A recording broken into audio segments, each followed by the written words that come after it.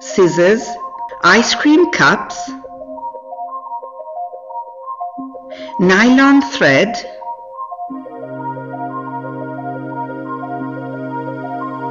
tacks, paper clips.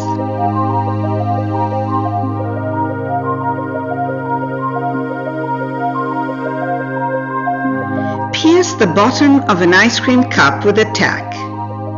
Repeat the operation on the other cup. Thread one end of the nylon thread through the hole of one cup.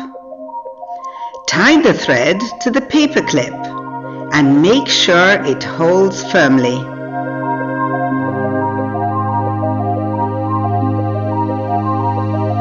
Pull the other end of the wire so that the paper clip sticks to the bottom of the cup.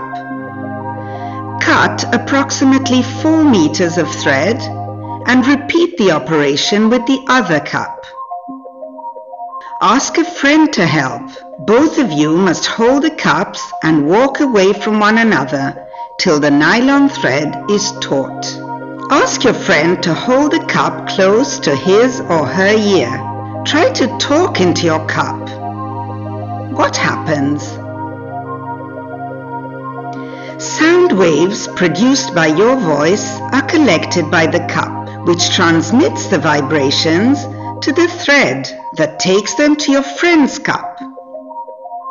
The mechanical vibrations are transmitted to the air and become sounds.